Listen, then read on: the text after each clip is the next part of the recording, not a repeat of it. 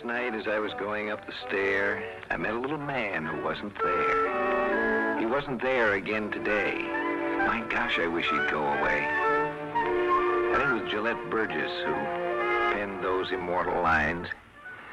How do you get rid of a little man who isn't there in the first place? Well, Peter Manson was a physicist, a scientist.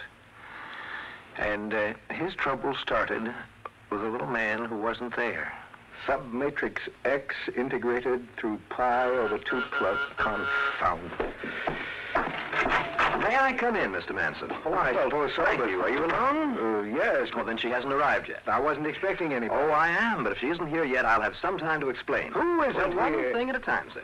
Now, first, have you ever considered the problem of time travel? Time travel? Why, that's impossible. Oh, now don't say impossible because you invented it. I've done nothing of the sort. History says you did.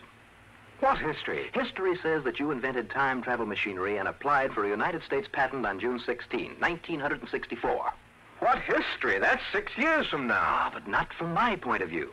You see, I've used one of your own time machines to come back from your future, 50 years through my past to this date, your present. Do you understand?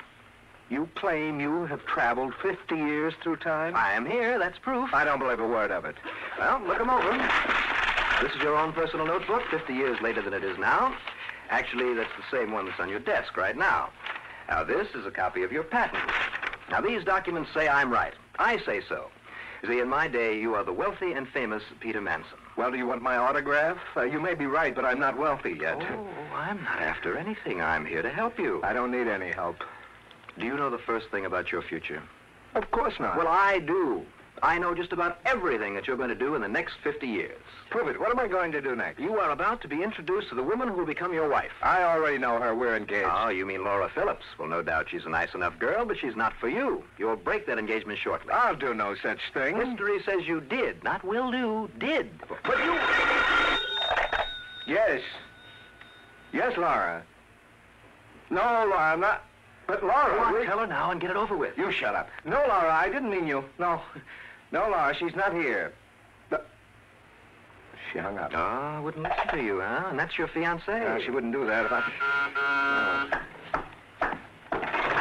Is this, Oh, Miss Carter, now we've been expecting you. Please come in. all right, but just for a minute. No, Harry, you wait by the door, but stay close.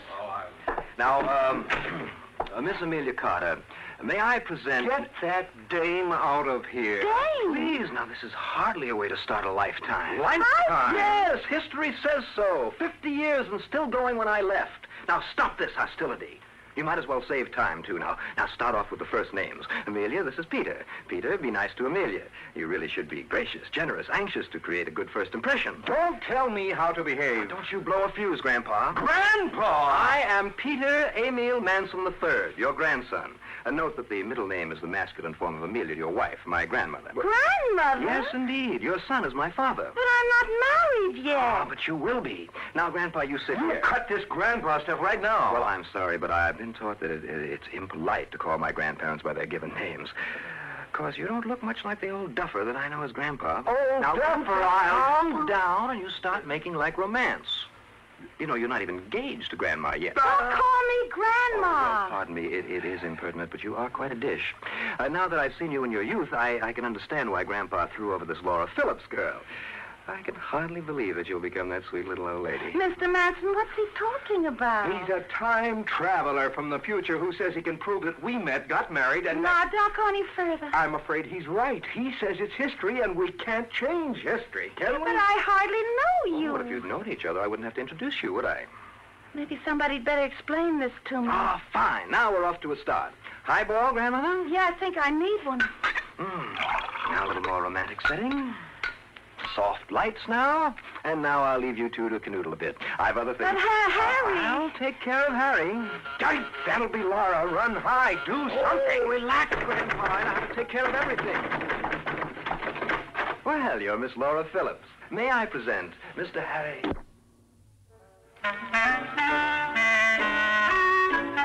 Of course, Peter Manson wasn't the only one having trouble with the little man who wasn't there. You know, the future cannot be handled logically. It's logically impossible because It doesn't exist yet. And if it doesn't exist, then obviously it isn't logical. But it's going to exist, so... Well, you see what I mean. Logic is just hopeless. I should ought to clobber you. Oh, now be reasonable, Harry. It wouldn't prove anything. But Amelia's my girl. Get over it, Harry. They're probably arranging their engagement right now. You meddler. I am not a meddler, Laura. I'm just an instrument of fate. Fate.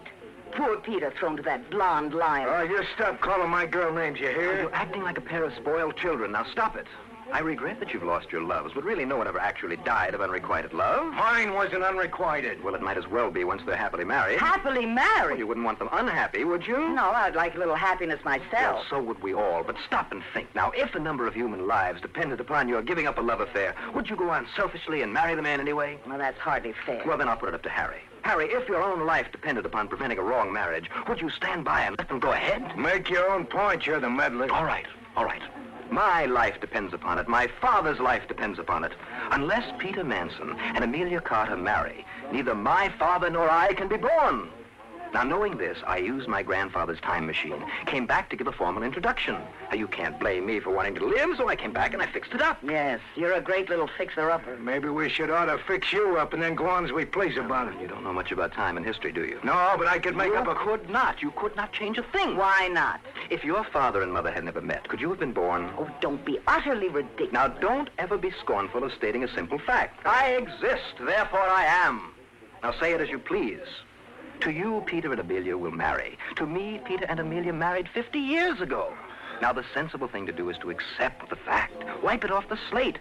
Pick up the pieces and go on from there. Such as? Well, now, you're both very attractive people. You have a common bond of memory. She ain't my type. Well, I've looked at better myself. Oh, gad, this is a primitive era. Tell folks what's best for them, and they want to... What is the term, Harry? Clobber you. Yes, that's right. Clobber me. That's the best idea I've heard all night. No, not here. Outside, where I can stop being a lady. Then I'll help you. Well, you can beat me up, but you can't change something that's already happened. Now, can you? Look, I've taken all I can. I'm going home. Can I That is a fine practical arrangement. Find sympathy in one another. It's the better thing to do. And maybe you'll find happiness with one another, too.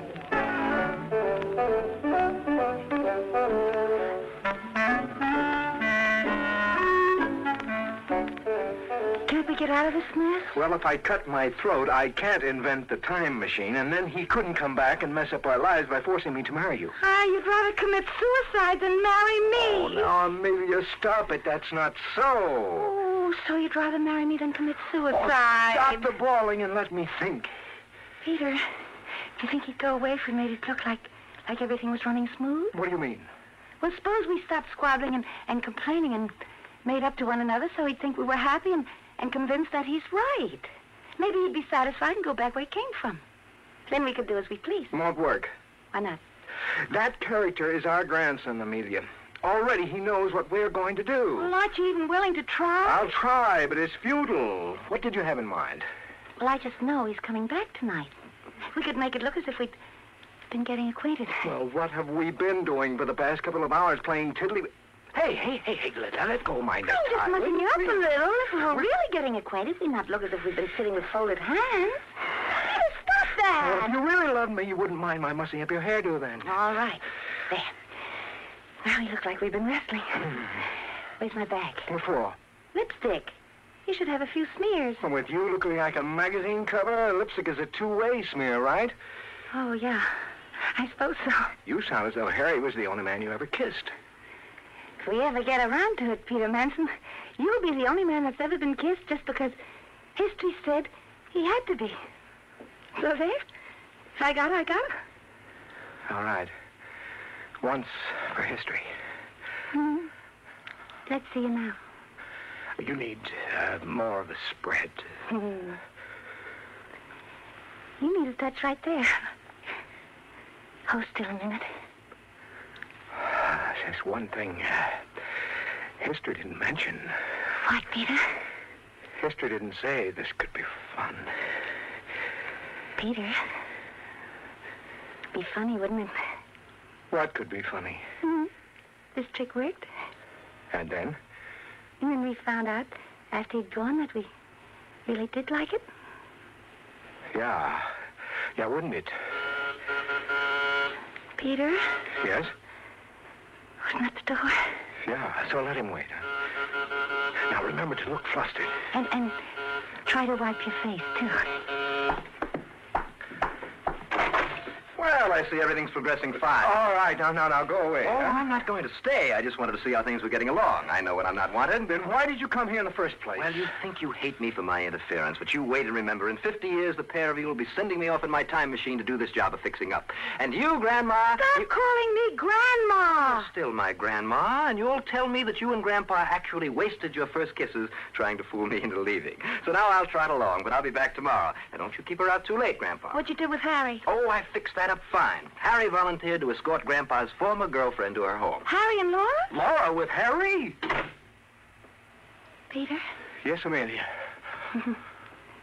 To heck with history. Kiss me once. For me? Laura. Oh, for goodness sake, it's 3 o'clock. I know what time it is. But What I want to know is what you're doing. I'm trying to think. Yes, you look as if you've got it all settled. Oh, what can I do? You might wash that blonde hussy's magenta lipstick off your silly face. Now, Laura, I can explain. I'm listening. Convince me that you got all smeared up without enjoying it. Come on, convince me. You went home with Harry the Beef Trust, didn't you? Well, I didn't see anyone around making me another offer. But I will. I know. Working like a little beaver, making history come out right. Well, what am I supposed to do? Bang my head against brick walls, tilt at windmills? Confound it, am I the only one around here with sense enough to know when I'm licked? Well, you might not be so completely licked if Amelia Carter wears ugly as a mud fence. Well, it does make my defeat less difficult to bear. We'll make it complete, then. Have this expanded to fit her pudgy little hand. My ring. But, Laura... Goodbye, Peter. Wait, don't go. What's to stay for? To be her maid of honor? If you came to quarrel with me, you yourself are doing everything to prove Junior's point. If he were here, he'd be cheering you into hating me and using my telephone for calling Harry to take you home. Look, I didn't come here to fight with you, Peter. I came here to fight for you. But you're not fighting. Junior knows all the moves. No matter what I try, everything turns out his way. It's like your experimental smooching session. Yeah, that too. He was amused. I'm not. May have started as a deliberate frame-up, but it certainly ended up ginger peachy for his little old program. I tell you, he knows every move. He came back here just to tell Amelia and me that you had gone home with Harry. And 50 years from now, you and Amelia will dodder over to his time machine and kiss your brat of a grandson goodbye as he goes off to make the introductions. That's the program, isn't it? Well, what can we do? Peter, you say everything's fixed and solid. It can't be changed. Well, that's the way it is. But let's just suppose that you could quietly unfix Junior's little apple cart. Well, then we'd go on as if he never arrived. Well, couldn't you? I can't prevent what's already happened. He exists. He is. He's here in the flesh. No. I suppose you can't change that, can you? No. Well, then, goodbye, Peter. Wait a minute, Laura. What if Junior were a different kind of guy? What do you mean? Look, Laura, he's the grandson of Amelia and me, right? Mm-hmm. If I don't marry Amelia, he doesn't get born. He can't exist unless we follow every move right down to the last letter of the historic record he talks about, right? Yes, but... Let's assume that the future is not a firm and solid hunk of recorded history. Well, everyone but you and Junior have been saying that all along, but you keep pointing at Junior's history book and saying no. But suppose that Junior's history book is only one of many possible histories. Then how do you explain his solid existence? Floating a brick on water is not impossible. It's just extremely unlikely.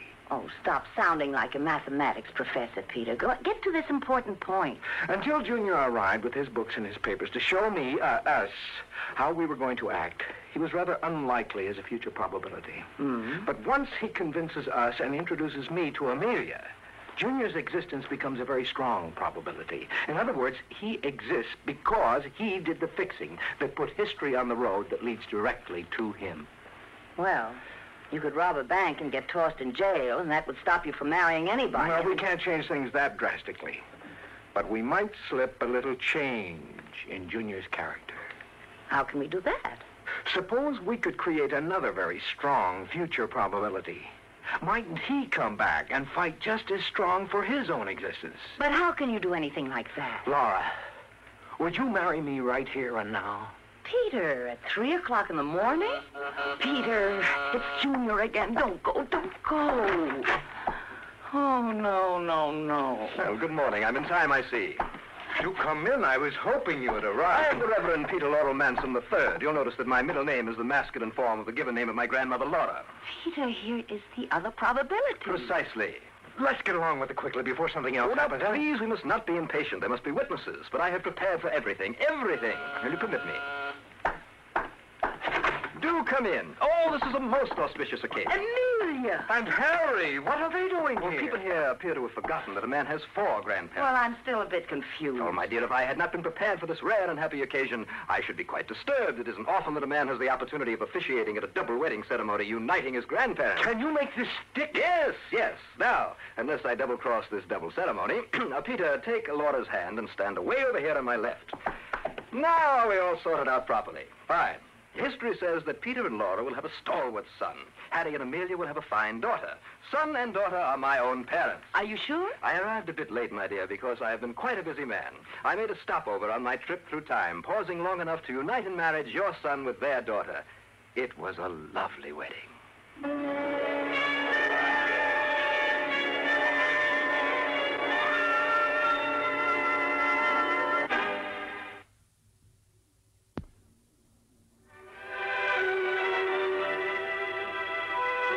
Ah, yes, as time goes by, woman needs man, man must have his mate. Yet that doesn't mean you gotta be stuck with any particular mate. There's freedom of choice there. See, the only way you can get rid of the little man who isn't there is to have a different little man not there. That takes care of it.